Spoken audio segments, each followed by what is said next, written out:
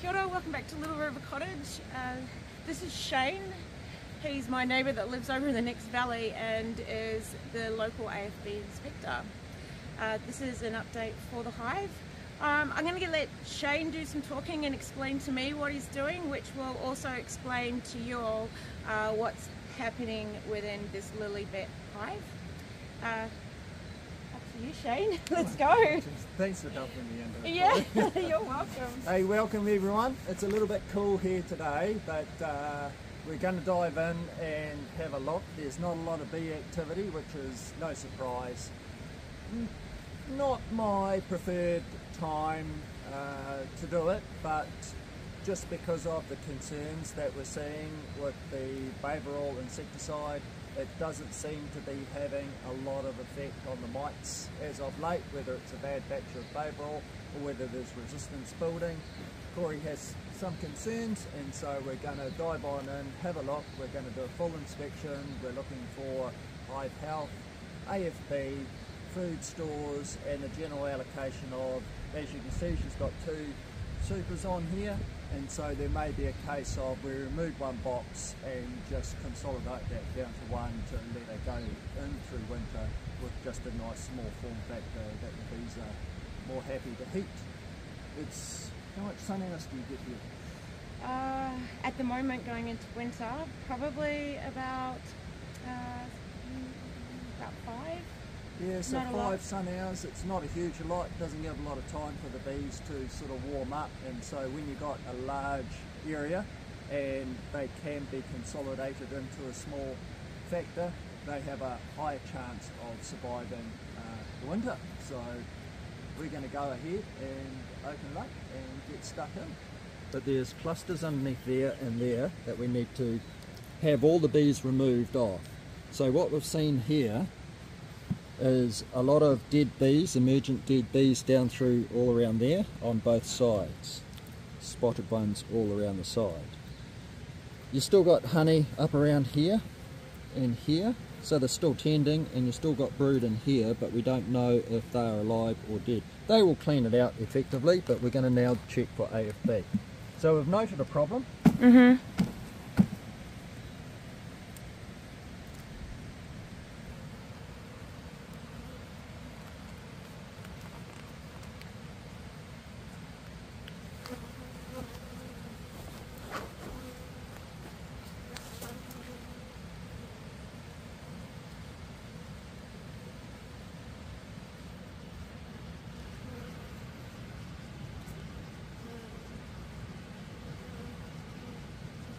So that is really quite spotted, isn't it?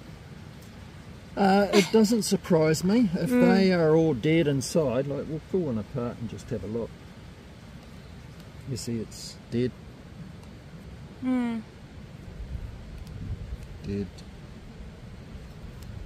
Dead. Dead. So it's all dead. Yeah, so they will, the ones that could have hatched will have hatched. And if these ones have died in here because of whether they've been chilled, whether the nurse bees have simply gravitated to that northern side, this is too far for them to come. We have had a couple of, you know, I mean, it's capped, it looks good, so it's not that old as far as when did they, you know, lay the eggs, that sort of thing, you know, how far in the timeline it is, you know, so you're only looking about a month or two, and, you know, a month or 2 ago, it was pouring down with rain, we had that really cold snap, we had water flowing, all that sort of stuff. So there are all those considerations to, you know, consider. There's a mite. Yep. Mites in there, some in there.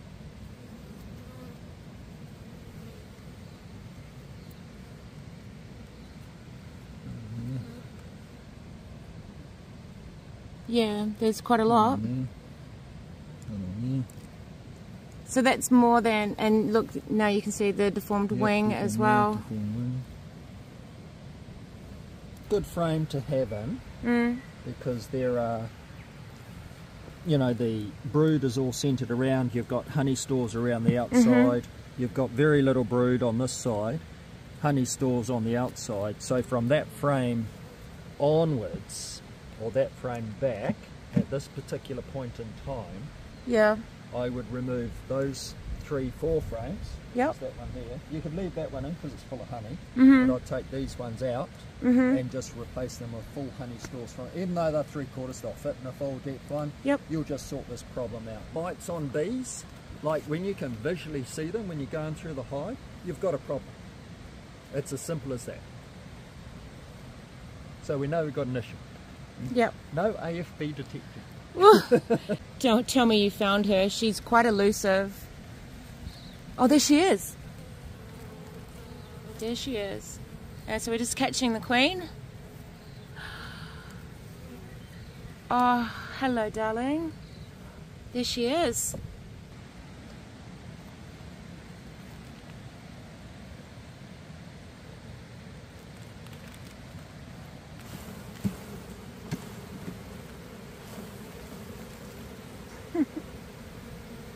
Down through here, you've got honey all around the outside, bit of pollen down through here, bit of drone brood down through there, and your cluster of main brooders in there. You can see a couple of little bits of larvae that are still growing, and I'm just poking my eyes down just to see if I can see any mites rolling around on them, because this is the stage which they'll go in. Yep. See a mite on there, Just mite on there. before they cap. Yeah. Yeah. And just see what sort of stage they are, whether there's any different deformities, etc. on it. It all looks pretty natural, all looks pretty good. So when you do an AFB inspection, you're looking at every single cell on the block. So the first one I do at the moment is I'm just looking at the actual general bee health, seeing if there's anything while the bees are on the board, anything abnormal that I'm looking for. Do both sides. Might there, might there, might there, might there. Might there, might there. Poor bastards. And then I just shake them off. And this is when I do the full AFB inspection. As you can see, the brood is open on both sides, and so you can actually see the full cells.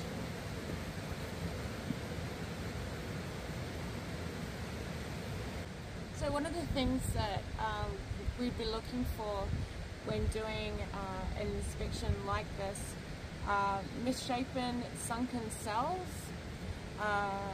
sporadic brood pattern. What else would you be looking for, Shane? Any smell. Any smell, big one. Yeah. You normally get a fishy smell. It can be faint, and it helps if you've got a good sense of smell, which I do. And so those dark sunken cappings, so any capping that I look that looks reasonably dark and has sunken in, because normally the brood has got a nice raised one if it's got a healthy larva inside. Sunken ones can just mean that it is deteriorated. Doesn't necessarily mean AFB. The Roper test is the one that proves it's got AFB. And so you just go from there.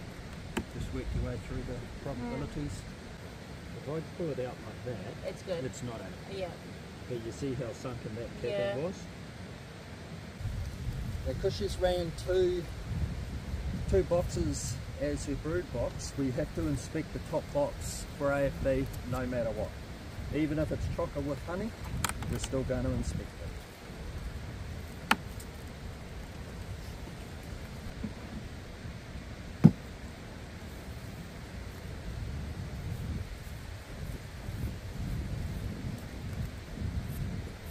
Because you've got these as stores, there's no excuse for your hive to starve, because you can pop along any time. It's close to the house. It's there.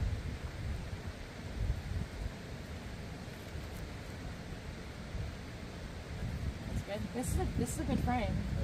You had a couple of good frames of good solid honey. The ones that you've popped in there, they were pretty solid? Yep.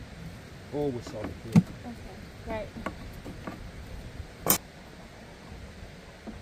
What I get people to do is if they're reducing it down to one hive like that, they can just simply keep the food on top of the existing hive. Oh, I see. Oh, that's so smart. I like that. I like that better, because then it's not going anywhere else, and it's right where the bees are. Yeah. Look at that. Num num. You're a dick. I love these. Oh. Yeah, so do I. So this is formic acid strips. It has a cover over the strip. You don't remove that. It acts as a wick. Whew. And don't breathe it in, right? If you like your lungs. But you can eat the honey if Yeah. this goes on. I wouldn't. 2 weeks, But, they say. Harvest the honey within 2 weeks. Yeah, I personally wouldn't.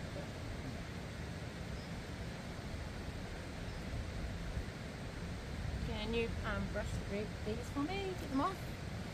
Sorry. Thanks, Shane. Yeah. So one here and then one there, just right? like that. Yep. Yep. All right, team. Ready? And so now all your food is down here.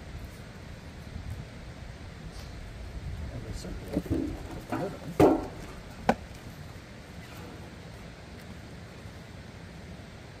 Now that's not lined up with that. You get that stuff out. Is it sweet? I feel like we're sweet now. Okay. I'm up there.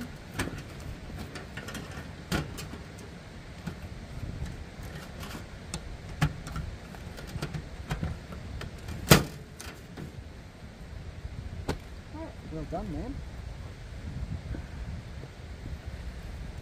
Okay, so these frames which we've taken out, gonna freeze this one Give it to the chooks. and give it to the chooks, because they're down for that.